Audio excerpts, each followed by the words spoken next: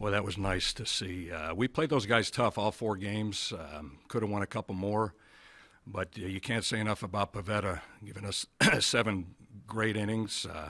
Got in trouble in that second inning, couple walks and a base hit, and Kendrick pulled him, made a great play to get him out of the jam, and Navath he had an assist at home plate, throwing out a runner. Great to see that kind of defense.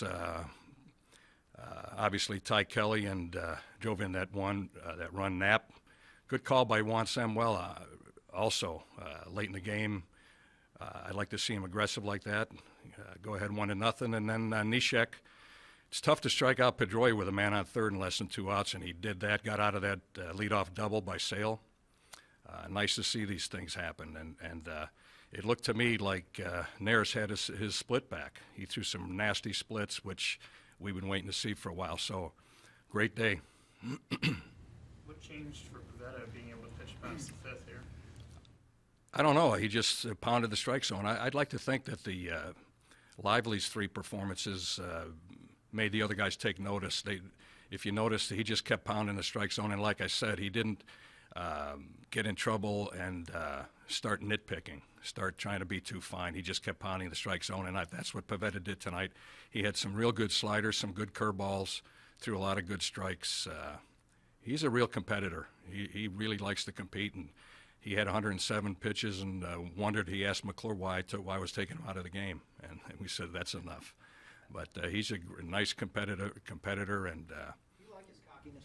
Yeah, and I don't even know if I want to call it cockiness, Rob. It's exuberance. I mean, this guy is really he's really into it, and you have to kind of slow him down at times. But even saying that, his previous outings, I think, especially his first and second, you could tell he was a little ahead of himself, and we had to slow him down. But tonight, he appeared to be a lot more poised, as far as I'm concerned.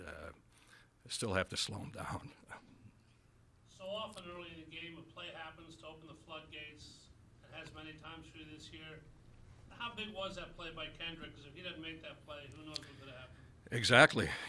That was a great play. And we just got him at first base, bailed him out of that jam. What can you say? Those type of things are important.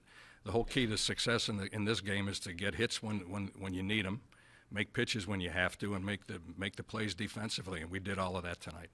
You kind of marvel at how crazy the game could be. Sometimes 2 nights ago, you had Sammy waves the guy, Benintendi throws him out, 8th inning, same thing. Well, there's so many games. You play so many games during the course of a season, including spring training, that there's a lot of things that can happen, as we all have seen over the years. But once again, good pitching helps you win games, pitching and defense. And it was nice to beat Sale. Sale was at his best tonight. He had all his good stuff going and pitched well enough to deserve a win, but so did Pivetta.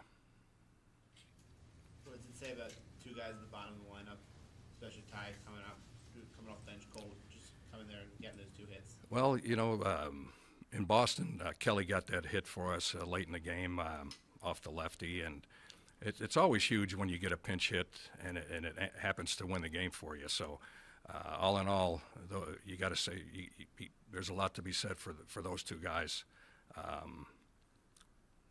1-0 says it all.